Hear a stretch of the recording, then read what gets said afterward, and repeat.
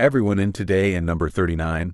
This video we are going to see how we can delete or cancel sending a message in Messenger. It is very simple and we are going to see it step by step. First of all, we open the Messenger application and then we are going to go to the conversation where the message is valid, both a normal conversation and a group. Click on it to cancel sending a message. Say that it was deleted. Click on it and we have to press the red button. When the trash can icon appears, then we click on the red button again, and as you see, the message has already been deleted, and it is deleted for both parties, both for you and for the other person, and the same can be done on a Samsung. Above the message in question, we click on the option that appears in red again and click cancel the shipment for everyone, and in this way we click OK.